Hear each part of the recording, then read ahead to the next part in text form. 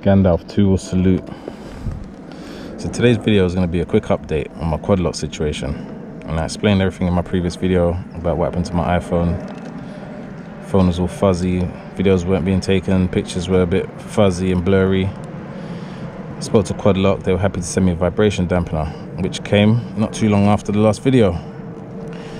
There it is there. I got some footage of me riding with it. It seems to be doing its job.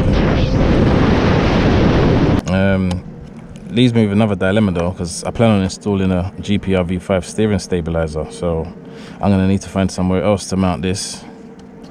Currently using a different phone at the moment because my phone's being repaired. Got an iPhone XR. Let's hope this don't get damaged, but I won't be able to give a positive review on this for quite a few months because obviously I have to ride with it for quite a while, see if there's any damage to the phone. So this ain't going to really be a long video. I'll get back to you in the next one, let you know how the phone's working, and the next one will be on the GPR V5 install, so stay tuned for that one. Alright, salute.